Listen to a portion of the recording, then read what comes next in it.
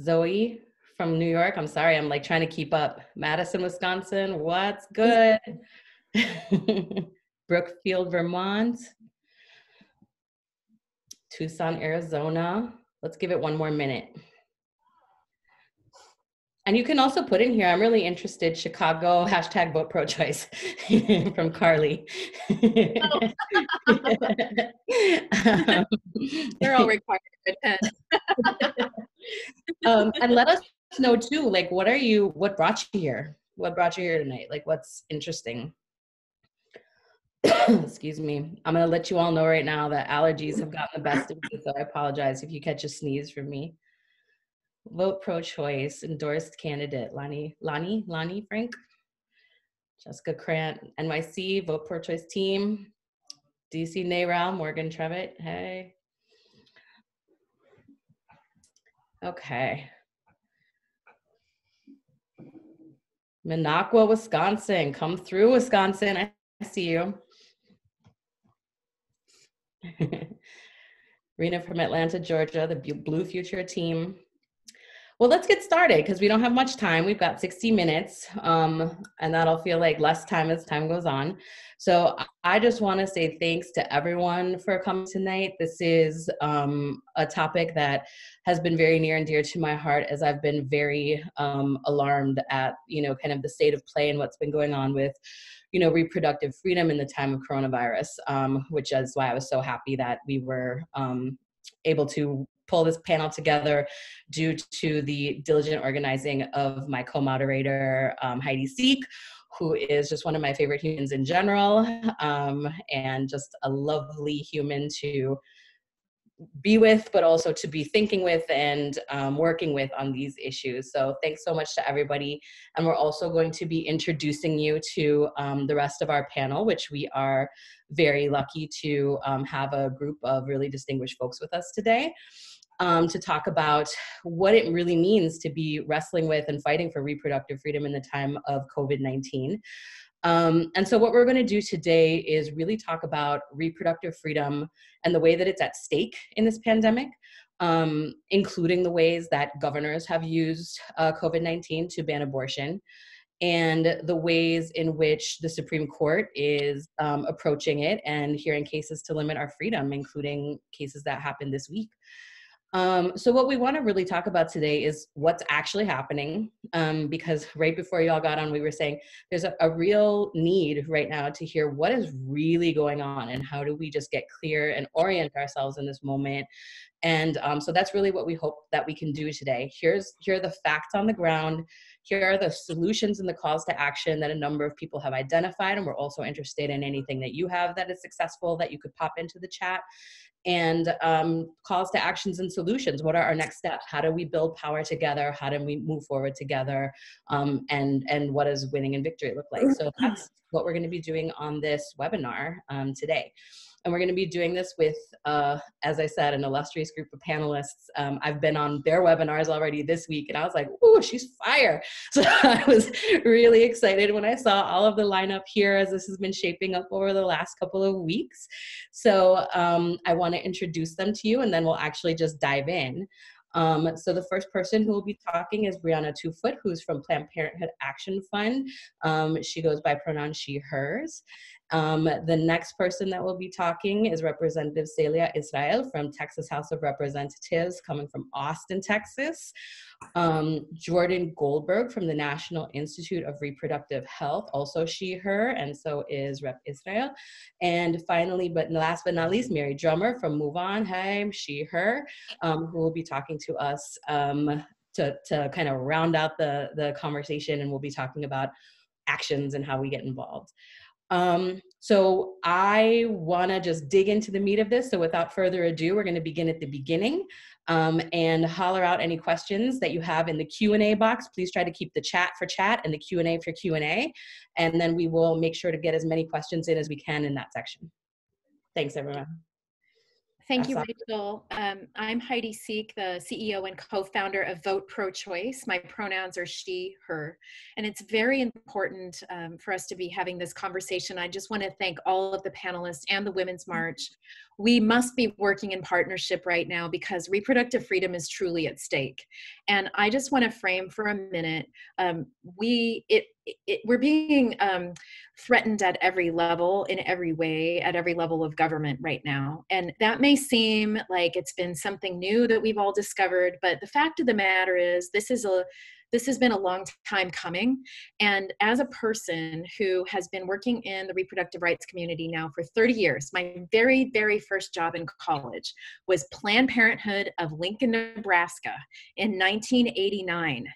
And I can tell you, I have been watching the slow chipping away of our reproductive freedom for that long. This is a political strategy of a small number of anti-choice conservatives who want to win elections, and so they must mobilize this anti-choice minority of people to be able to so they can win. And so that's what we're seeing. A massive amount of investment has gone into leadership development, policy development, judicial recruitment, placing judges in judicial appointments, and getting these folks elected in every race everywhere over the last 30 years. So we're here because of this investment in infrastructure, protest infrastructure, leadership infrastructure. But the fact of the matter is, we are a pro-choice nation. Nearly 80% of the people in this country do not want reproductive freedom. They want reproductive freedom. They do not want Roe v. Wade overturned. And so we are at a crossroads right now of this anti-choice infrastructure and the reality of this country. And it's come to fruition and to a real turning point now in this pandemic. So tonight we're going to talk about, like, what is the actual situation status and what can we do about it?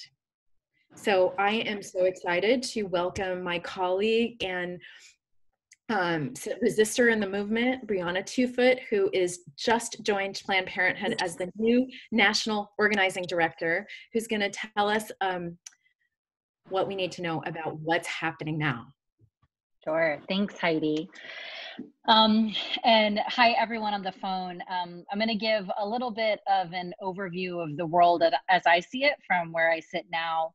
But so many of you on the phone have information, and I don't purport to know anything about, everything about anything. So if you've got info, feel free to chat it in as well. And I know the amazing other colleagues on the panel are also going to have a lot of info to share with you that no doubt will be important to you taking action. I'm also going to just proactively accept the grace. At some point, I'm sure you're going to hear my dog bark at some wildlife that is outside, and that's just gonna be okay. So I'd like to share some context, both from my place as an organizer and as a colleague at Planned Parenthood. And I sort of think about this context both for our issue and for the people we aim to serve. So let me start with the people, because as an organizer, that's always the thing that's on my mind. Women, trans women, and their families have been incredibly hard hit in this crisis in a number of ways. And I want to shout out colleagues at organizations like Moms Rising, Women's March, Ultraviolet, Supermajority, NARAL, Vote Pro-Choice. There are so many great organizations who have kept an eye on how COVID is uniquely impacting women and girls and trans women. And they're combining efforts to really shine a light on that. So a few top line examples of how women are impacted. Women held 60% of the jobs that we've already lost, and that's as of a week ago. Women make up 73% of the healthcare workers infected with COVID-19. 73% of the people who are on the front line taking care of sick folks are women. And we know that women are often primary caregivers to children. And in this current reality where the vast majority of schools are closed and children and teachers are navigating distance learning for the first time, and where women have jobs or had many of the jobs that we've lost, the burden of that is often falling on women in the home. So when I think about our people, defining our people as women, trans women and their families and communities, they're hurting and they need us now more than ever. And even as they're hurting in this really challenging reality, their rights are also under attack. So I'm going to talk about that at a high level. I'm going to shout out Jordan, who you're all going to hear from in a little bit, who has taught me so many policy things when it comes to reproductive rights. But here's what I've seen at Planned Parenthood. So we were always facing two court cases at the Supreme Court, which is no longer composed of folks who are in favor of our issue. So June Medical v. Russo, I know many of you on the phone know about this, is a case that could pave the way for states to effectively ban abortion for many people across the country. It's the first time Justices Kavanaugh and Gorsuch will hear oral arguments in an abortion-related case, or heard oral arguments in this case. And it could open the floodgates to medically unnecessary state abortion restrictions and gut protections in Roe. So that case was argued in early March. We're waiting for a decision. It could come at any point, potentially in the month of June. We're going to see what the impact is there.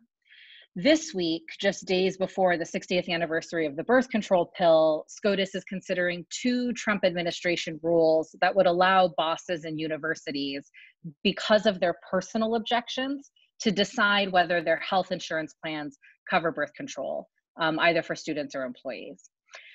So in the courts, at the Supreme Court level, those are two cases that both around access to abortion and birth control really pose a threat to our rights. And that's not the only place that the courts are an issue for us. As many folks know, when executive orders started coming out of governor's offices, some governors and politicians took advantage of this crisis to further threaten reproductive rights and access to abortion. So over the last month plus, Planned Parenthood and partners have filed suit in Texas, Tennessee, Oklahoma, Ohio, Louisiana, Arkansas, Alabama, to protect access to essential abortion services during this pandemic.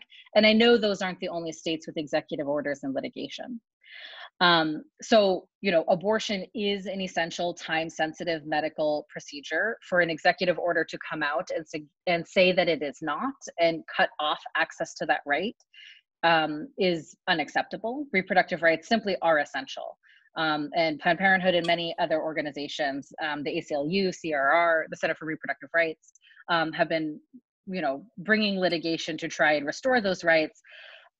Each of those is in its own process point, and it will become challenging as states reopen.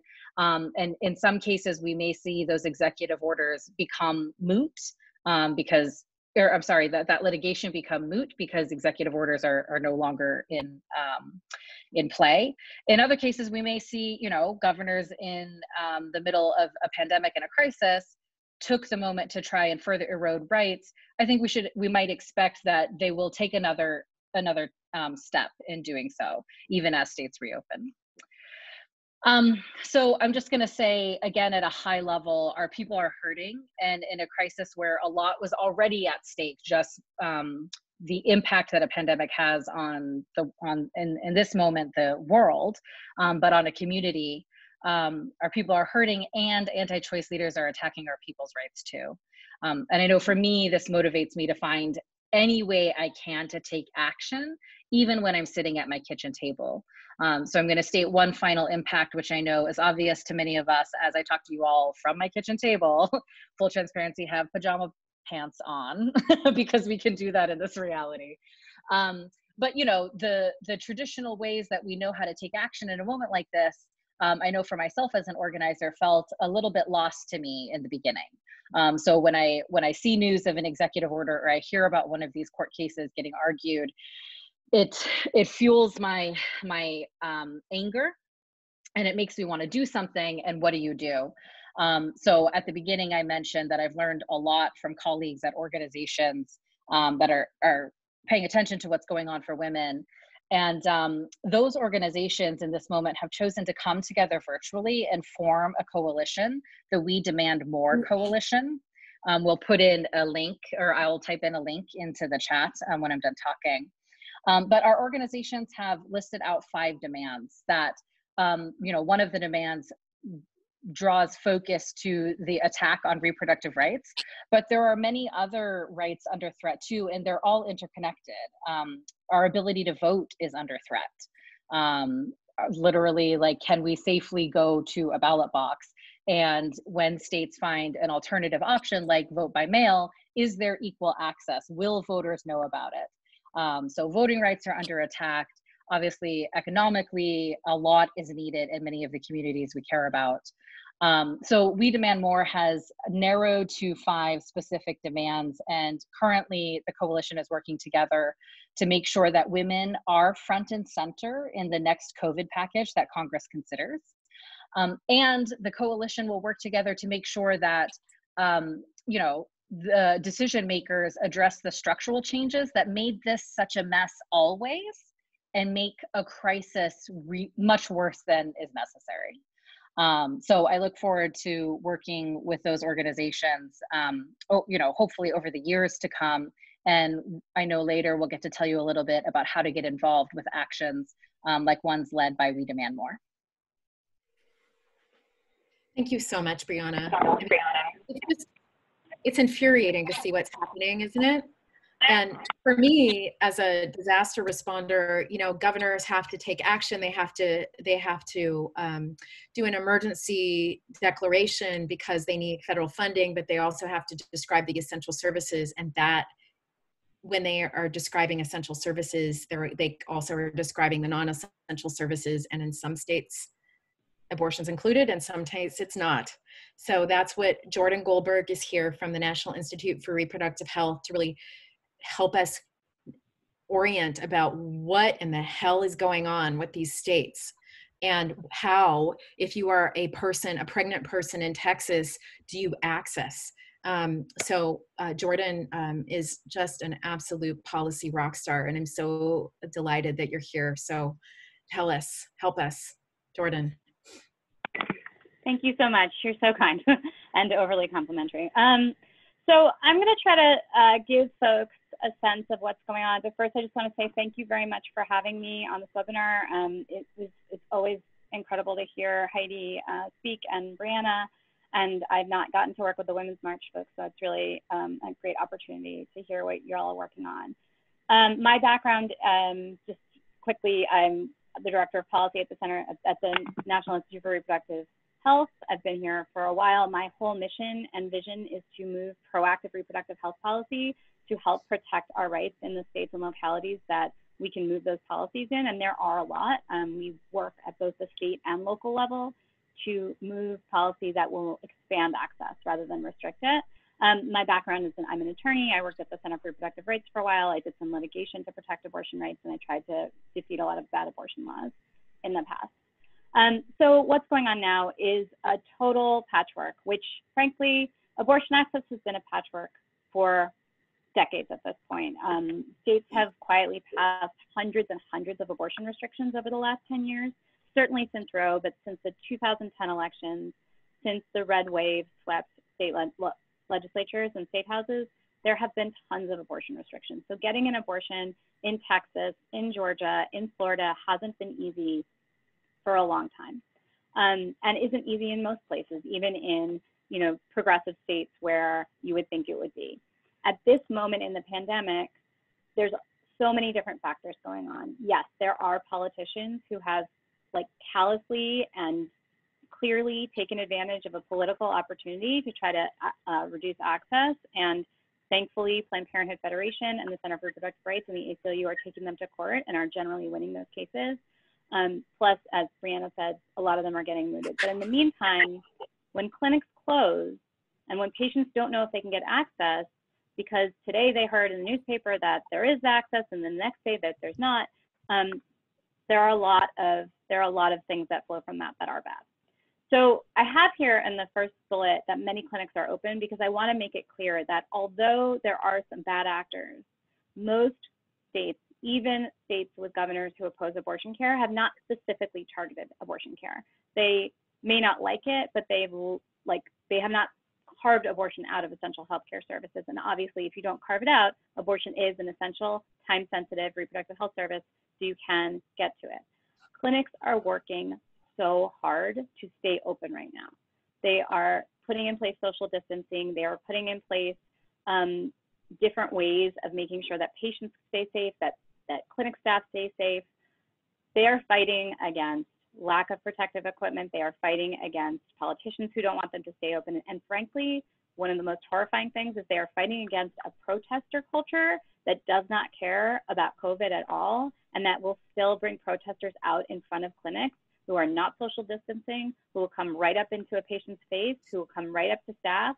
I've heard stories we work with many independent clinics, as well as working with Planned Parenthood, and I've heard stories where clinics are having patients wait in their cars for good reason, so that the patients do not get exposed while sitting in the waiting room, so that people can social distance, but it does make them a sitting duck for protesters who then walk right up to the car and try to stick their face in to hand pamphlets. So the clinics are open in a lot of states, but there are challenges getting to them. The other thing that I know earlier speakers have talked about is telemedicine and telehealth. There are federal regulations that make it difficult to make medication abortion as easy to access as it should be.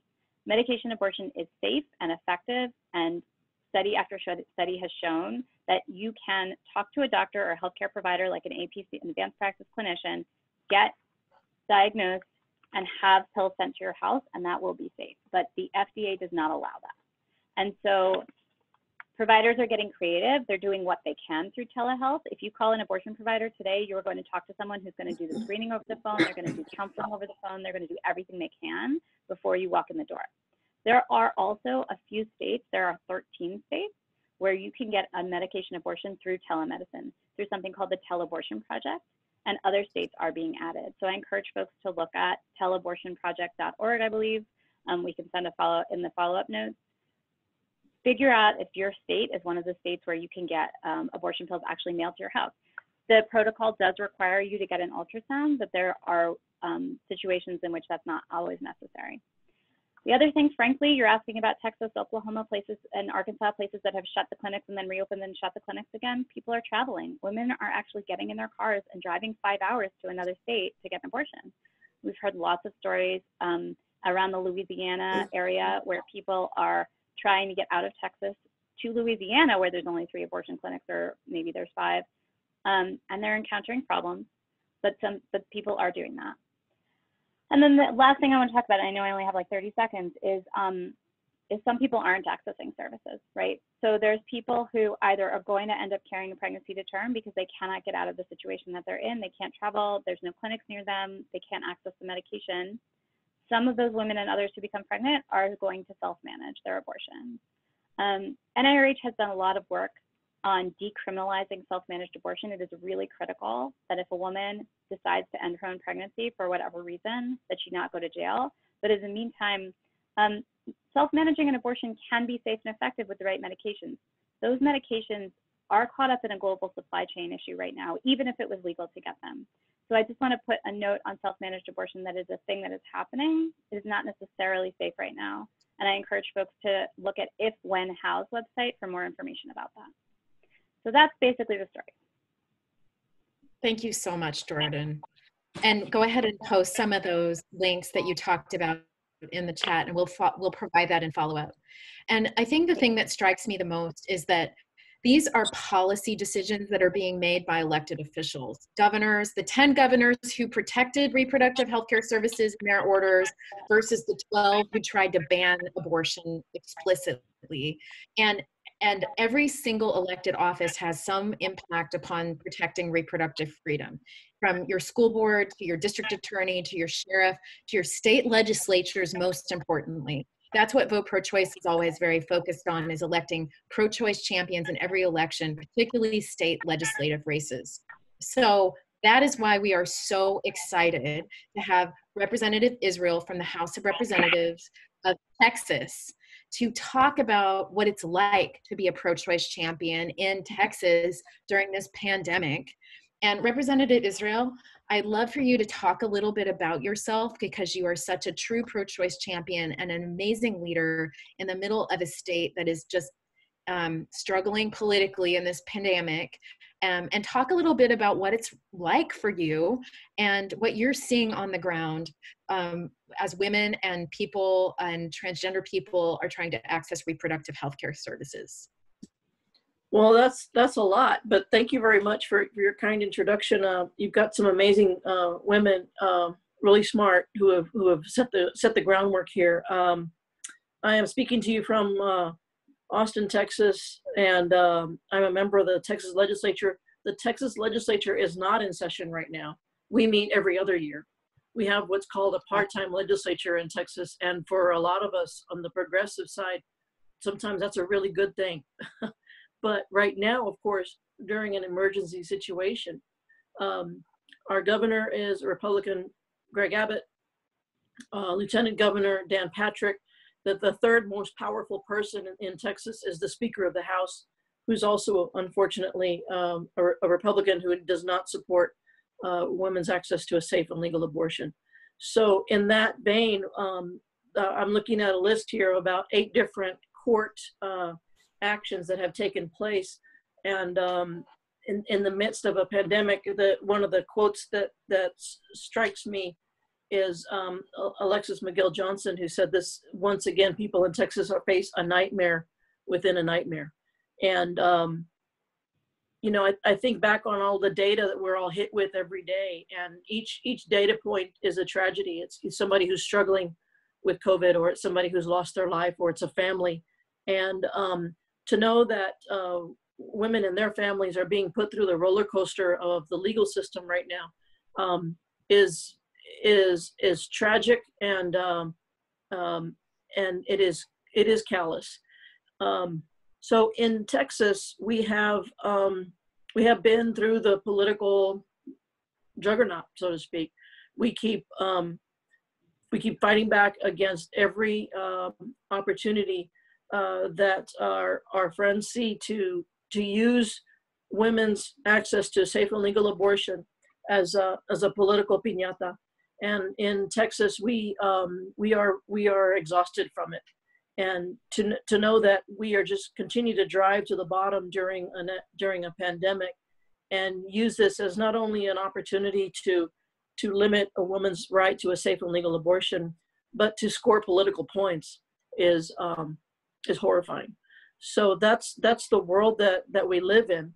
But I would like to say, because I know our next segment is about taking action, that there is a lot of hope in Texas, in that if we have an opportunity in Texas to flip the House of Representatives, which means if we're living in we're all living in a time of the United States Census is happening. A lot of the issues that we've been speaking to is about fair maps and gerrymandering, and voters having a voice so that they can hold their elected officials accountable. Texas is notorious for carving up its maps in horrible ways, so that we can quiet the voices of those who matter the most. And now the growth in Texas is largely young. It's largely people of color. And as we enter the next legislative session in January, we will have an opportunity to bring some equity to the table. But for now, we are getting ready for an election in November. I also chair the House Democratic Campaign Committee. We are 9 seats away from flipping the House. And I know this is not a partisan organization, but I feel like it's important to say we are close to shifting the tide in Texas. And this is going to be a game changer for all of us who care about good government. We have been destroying relationships and destroying institutions in Texas by having emotional fights on the House floor over women's health care. It is not what any of us want to do as we serve during our tenure of public service, but it's what we will do because the women of this country and of the state of Texas need us to do it. So we are getting geared up for a battle in January, and I am sorry to see that our statewide leaders went to this extreme, and of course sad for the women who are caught in this up and down of the court system. I very much believe that there are women who are scrambling to Louisiana to get to get health care that the great state of Texas will not provide. And that's a sad statement, because I love this state and I love public service, but we are going to turn the corner this November. And I hope that you guys will watch our progress wherever you are, because we're going to make history. Yeah. Thank you so much, Representative. And, you know, it's absolutely great to have a call to action to keep your eye on Texas. Yeah.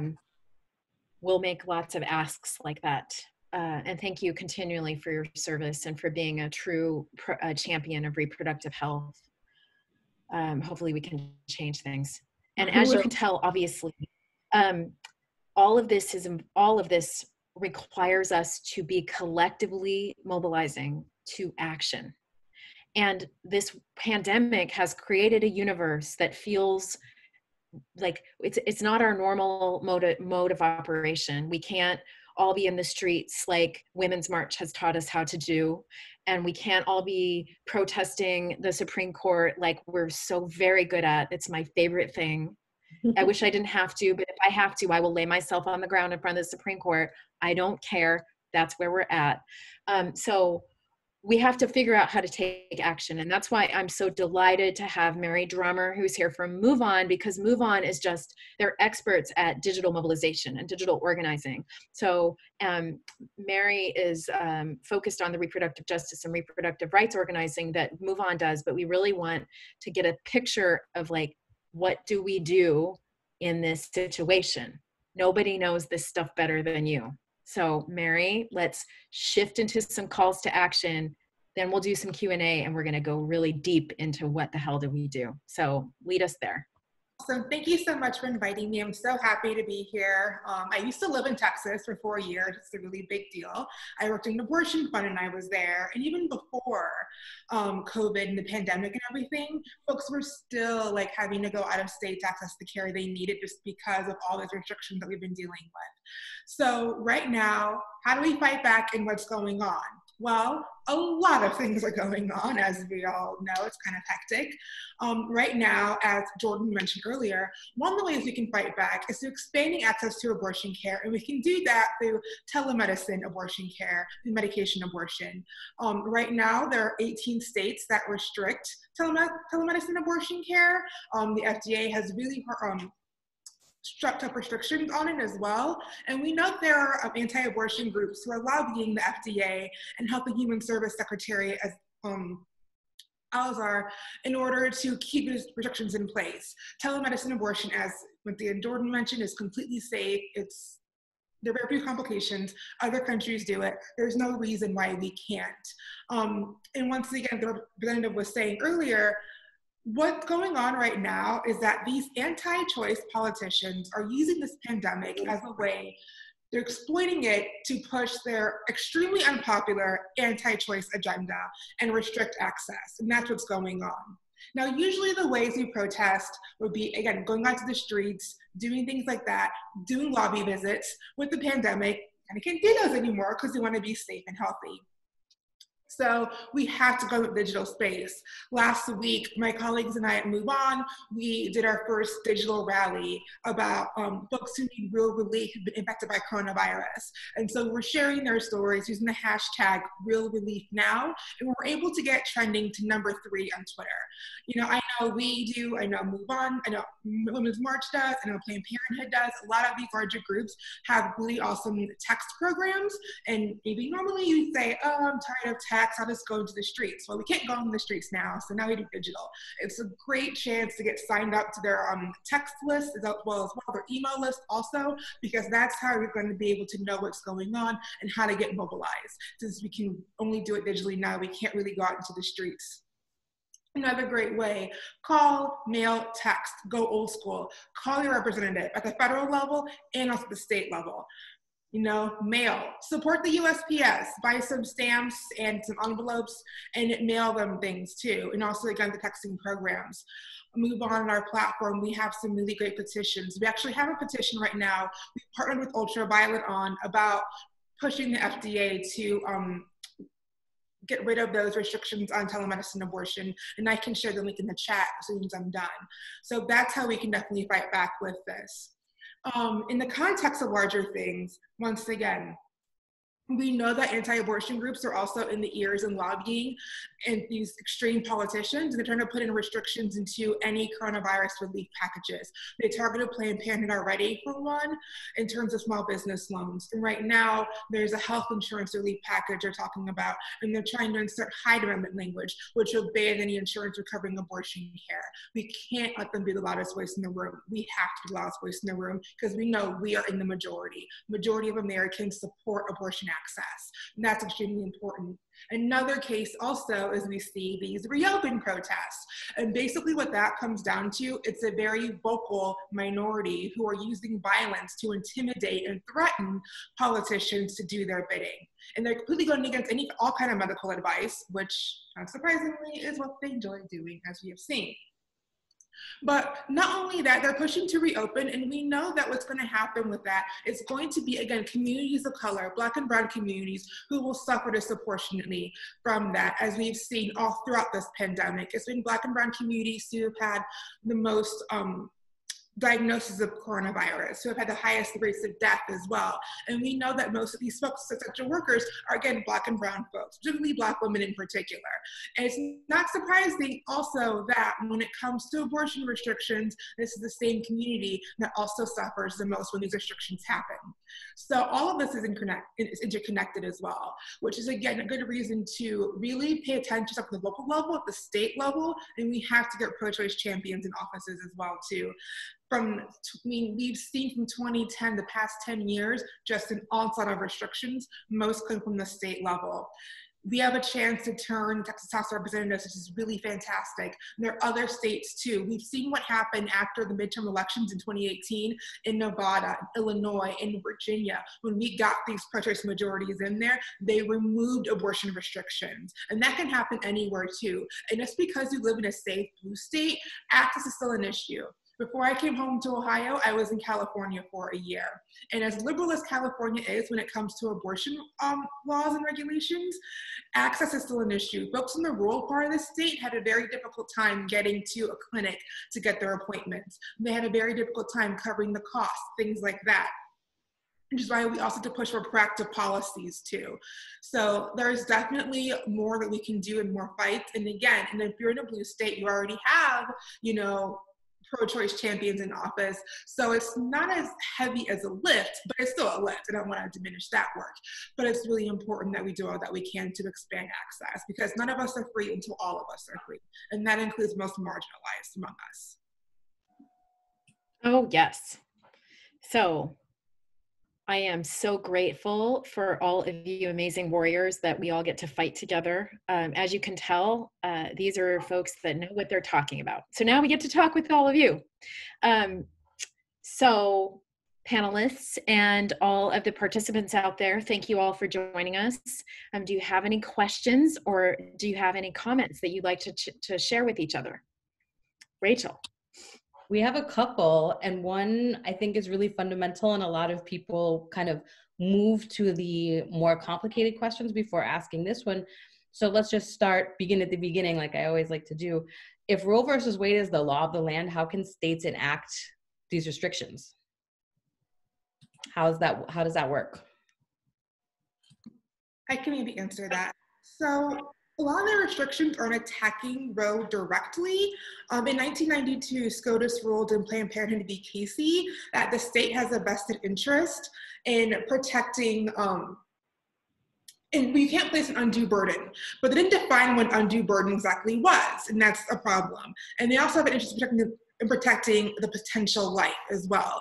And once again, it's still kind of blurry about that. So these restrictions, particularly trap laws, which are targeted regulation of abortion providers. So things that we're seeing, this Louisiana case is about how the clinics to be ambulatory surgery centers. The highway width has to be a certain amount. All of these things. Doctors have to have, admitting privileges to a nearby hospital, all of those things too. They're not attacking the procedure directly, but everything around it. Also including with the 24 to 72 hour waiting periods in some states also. And their claim is that it's to protect the health all around of the patient and of everyone involved. And that's what their claim is, even though they're completely unfounded. And many health providers have over years have mentioned how these don't do anything. Abortion is already an incredibly safe procedure. Mm-hmm. Could I add one thing to that? Just to say, and Mary, I think is right about all of that, but also Roe v. Wade was decided in 1973, and it laid a particular floor down. And then in 92, when the court dipped below that floor, it kind of opened the gates for states to kind of throw spaghetti at the wall to see what courts would uphold. And so a lot of restrictions were put in place that may not actually comport with either any of the things the court has said, but until litigation goes through the system and you have a lot of different judges and not everything gets to the Supreme Court. So you have really a patchwork of restrictions, from delays to requirements that women who are getting an abortion look at an ultrasound screen, to requiring women to hear biased information, to actual bans at particular points in pregnancy, all of which might be unconstitutional under various Supreme Court cases, but is still the law of the land in a bunch of states. And so I think the really key thing to keep in mind is Roe exists in some part, and Casey does too, but unless you litigate each and everything that happens, the reality on the ground is a balance between what the state lawmakers have decided to do and what litigants are able to push back on. And so you don't end up with access for all in any way. Yeah. And we just have to do better by people. You know, that's why policymakers like the representative and the folks that we're going to be electing in the next cycle of elections just have to do a better job of creating better foundations and protections for reproductive health. That's like teasing your call to action. I'm gonna push two questions together because they're very related. What can non-professional activists do that's meaningful with a lot of leverage, but also realistic and not intimidating, particularly with a digital lens, which is the other question, that can kind of help as many people as possible? I can jump in, and I'm sure others have some points as well, but one thing that I've tried to keep in mind as an organizer, I've organized my entire career, the definition of power might look different, but it hasn't changed. Legislators or elected officials, and maybe my colleagues on the panel can affirm this, but you know, they've pursued public office for a reason, and presumably they want to keep that job.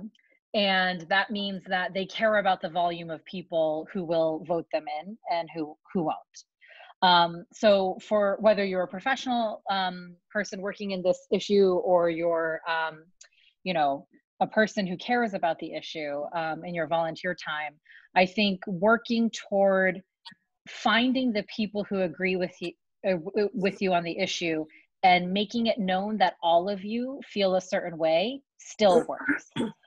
So as I'll give you three very concrete examples, and this is maybe taking my what I would say later in my calls to action. Lots of organizations have shifted into running virtual volunteer programs. I know Planned Parenthood Action Fund, now every Wednesday, I was just on it last night at 8 p.m. You can get on the phone, and folks have rapidly scaled up digital organizing tools. So you can download something called Outvote. It syncs up with your contacts. Last night I texted 45 of my friends. It was great. I got reconnected with 10 of them that I haven't talked to in a decade. And now we're all talking about abortion. And what I texted to them was, go sign the We Demand More Coalition petition, because by May 18th, the coalition has a goal of getting, I'm like scared to say the number and on a public call that it sounds like someone is recording, but a lot of signatures. Don't be scared, we'll get there. At least 100,000 signatures. And ideally, given the size of our organization's constituencies, many, many more than that. And we will deliver that to Congress alongside the specific demands that need to be in the fourth COVID package to support women. So I'm just naming, like, the definition of power is still the same, and all of the things that you used to do to be united with people still matter. It just may happen differently. Download the apps, do the virtual volunteer calls. This is Celia. I feel compelled to speak up on behalf of those people who might think I don't have a lot of money and I don't know who all the candidates are. As chair of the HDCC, we work with so many progressive partners like Planned Parenthood, like Annie's List here in Texas, who support pro-choice women. And they would use your help. And if you can give $25 or $2,500, or you could just give $10 a month, these organizations are set up and designed to say, we will make sure that your money goes to those candidates who are pro-choice, who will fight for what you believe in, and those candidates and those campaigns are being put through the rigors and put through the paces that a PAC does, that you don't have to do. So you don't have to know where are the 10 races in the country that I want to have an impact.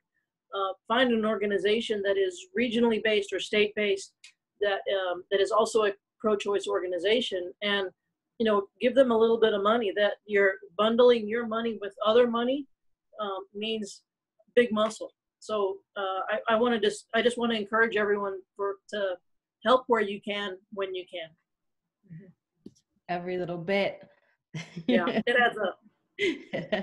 we're most of us do this $10 at a time, is the reality. The small dollar donors in today's landscape are much more plentiful than the large dollar ones. So yeah, nothing is too small, no contribution, no volunteering or donation. So yeah, do what you can. Every little grain helps. It gets us to the avalanche.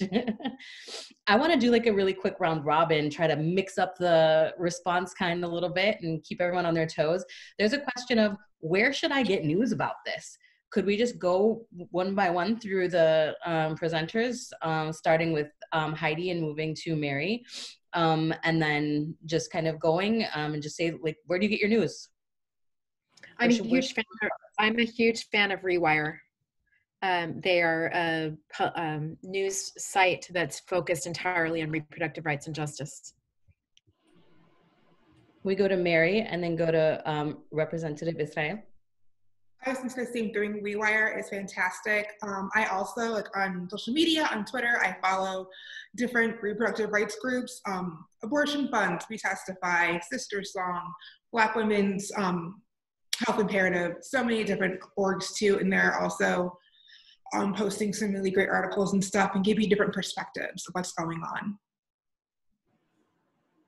Okay, Representative, and then going to Jordan next. Well, it will not come as a surprise to you that I'm Texas-centric, so I will say there's no organization that covers state politics better in Texas than the TexasTribune.org. I'm a politician who would much rather talk about support for mass transit and clean air and elections laws. But as I said in my comments, I will always be there to stand up for women's access to a safe and legal abortion. But I mentioned that because in the scheme of things, there's big rocks and there's big issues that we're not addressing because we're fighting over this other stuff.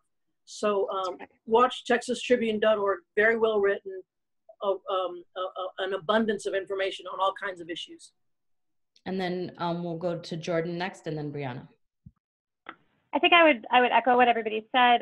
In particular, if you're very interested in reproductive rights issues, I would follow on social media all of the organizations, Planned Parenthood, NIRH. We post all the different things that are happening in real time, and a lot of us really focus on the state level, so we will be posting stuff that's about a lot of the states that you live in. And then personally, I think Vox and Slate both do a really good job of explaining the nitty-gritty of what's going on.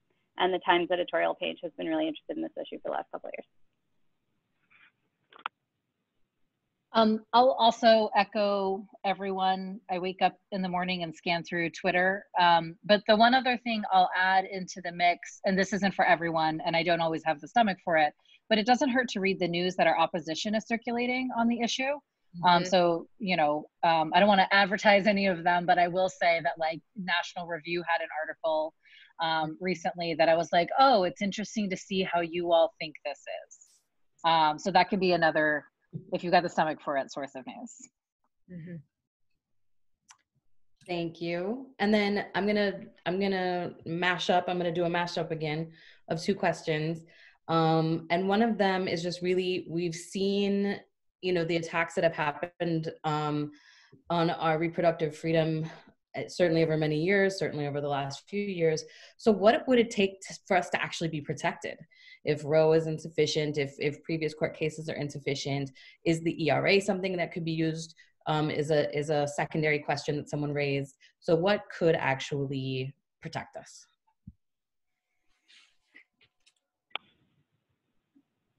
I can jump in first, and yes, I would have called on you, Jordan. Yes, I would have called. I would have absolutely called on you, Jordan. I think folks should think about a couple things. I think there are, to have like perfect protection for reproductive rights across the country, you would need either a better Supreme Court or Congress to act. And there is pending congressional legislation called the Women's Health Protection Act that would go, far in that direction.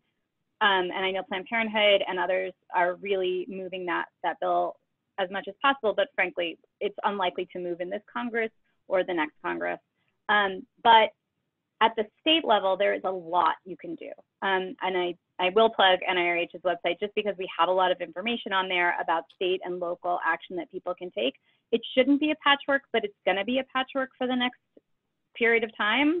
And so we can each in our own communities do something to make sure that women and others who become pregnant can have access in the communities we live in, both at the local level and at the state level. We can pass a law in your state protecting rights, expanding access, providing insurance coverage for literally everyone. Like, there are a lot of things you can do. So I want to start with that, because if you just think about Congress, you kind of get discouraged, and it's important to focus some energy there, but we all live in the community we live in, and we can do something there. Yep. Thank you. I think we have time for one more. And I know we didn't get to everybody, so we will add one of the things I'll just note for the panelists is we quoted a statistic of 80% of the public does not want Roe versus Wade overturned. So why, what happens? How are anti-choice officials elected? So I'm wondering if we can put some stats in our email, if we can make a note to ourselves. And the question that I want to end with is, what are the current stats? And can we please share resources on how further restrictions on reproductive freedom in the midst of COVID-19 have disproportionately impacted Black, Brown, Indigenous, and other marginalized women? Yeah, I'll jump in. I'm sure others have a lot to add here, but when I read that question, I was going to type an answer, and then I was like, oh, I'm so mad, because I think like with the experience of women, I don't know that I'm going to say mainstream. I hate that word. I'm sorry, but I don't know that mainstream organizations and outlets that are doing research are paying enough attention to what's happening to people of color. So, I don't have at my fingertips a report that clarifies the unique experience. I have in my head the knowledge that Black maternal health was, unacceptable before this, and given all the complications for giving birth now, and et cetera, like, we know that it is not good. We know that all of the structural changes, structural racism, the way that we have not supported low-income people, all of those problems, of course, are worse in a crisis. They were a crisis before this, and now we've layered over that a pandemic. So I do have some data, and I'm from organizations like Moms Rising, I know has shared a lot. I've learned a lot from them. But I will see if we can put together a one-pager of some sort with the information, at least that I know of. But I just want to honor that, like, I don't think we're doing right by communities of color right now, and we do need to pay better attention to the unique impact on them right now. I absolutely agree with Brianna. And I also want to point out too that In terms of reproductive health access for communities of color, in general, it had already been a systemic issue, kind of almost a failure, really. We know that when it comes to even accessing comprehensive sex ed, that's an issue. Schools, predominantly people of color, are very underfunded. They don't get the right education they need in terms of sexual health and things like that in schools, plus lack of access to contraception, those things. The maternal mortality rate, and even when you account for access to income, socioeconomic status, access to health insurance, it still is, because of structural racism in the medical industry. That's something that we have to deal with as well. So once again, once you put a crisis, it just exacerbates all the inequities that were already in that system. When I worked for an abortion fund, I know the majority of our patients were people of color as well, because they're most likely to be uninsured, most likely to have low-income jobs, and needed help paying for their abortion procedure. They needed help paying for travel and lodging to get to the clinic, to go long distances and things like that. And these were already problems before this pandemic happened, and now it's just blowing everything completely wide open. Thank you. And now, in our last 2 minutes, we have the most important part of the presentation, which is the calls to action. So we'll go around, and you've already given so many. We will collect all of them and make sure that they're sent out to everyone that RSVP'd to the webinar. But what are the real calls to action? I can start, give you an example. Vote pro-choice means voting all the way down the ballot through the lens of reproductive freedom. We are doing a comprehensive Georgia primary voter guide that will have every election and give you help on who the heck you're supposed to vote for through that lens of reproductive freedom. It will be released next week, and the Georgia election primary is on June 9th. And then we'll have our national voter guide released in mid-October. So sign up, voteprochoice.us. Let's get all of these anti-choice politicians out in every election. So who's next? Mary. Awesome.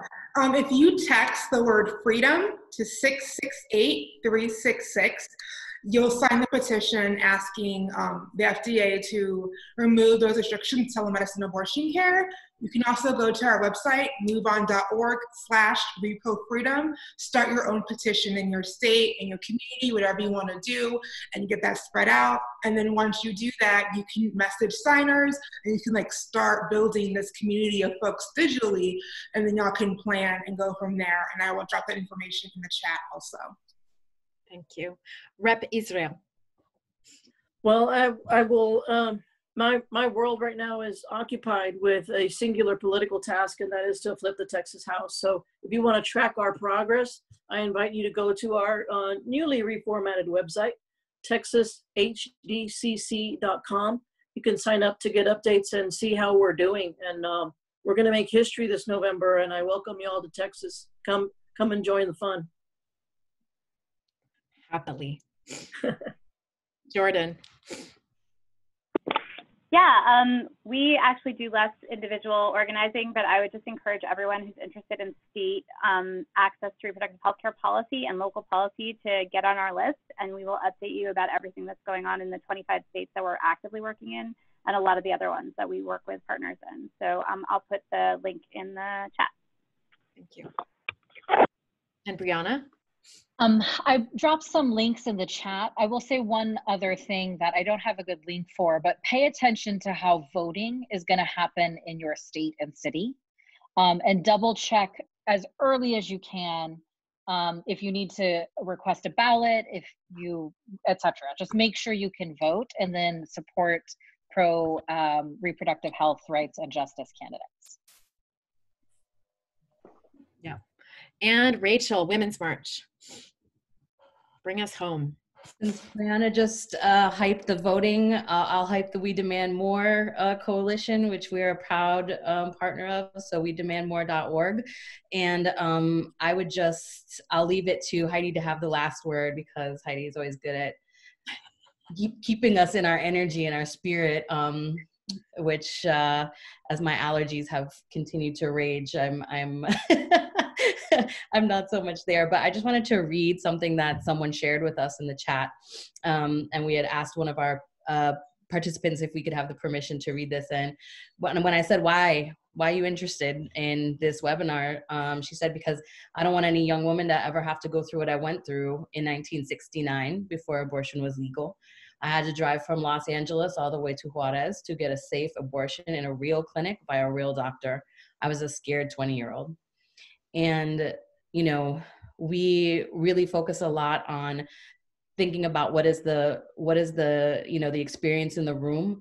You know, women so often are told that we are not the experts in our experience. And just in this call right here, we have folks that went through this outcome that we're trying to fight against and avoid. And so what I really just want to say is, it's so hard right now. Coronavirus, COVID-19, all the assaults. There's kids in cages on the border. There's, you know, threat of in this year alone, we've had, you know, an economic collapse, a pandemic. We almost went to war. Let's not forget about that. That seems like distant history. And so I would just say, keep the faith, because there are so many women that fought so hard for us to get here that we can't let ourselves or them down. And we have to keep our imaginations focused on that future, where we choose, when we have the freedom to decide when and how we have families, and where we have the freedom to control what happens with our bodies. And so that's just what I would say to people, is that we're walking a hard road, but we're walking together. And I really thank everybody who was both on this panel and who joined us for the webinar. And Heidi, I'll kick it to you. There is absolutely nothing that I could add to that beautiful closing. So just thank you. And remember that we have all the power we need when we stick together. So good night, everybody, and take good care of yourself. Be safe, be healthy. Thank you. Thank you. Thank you.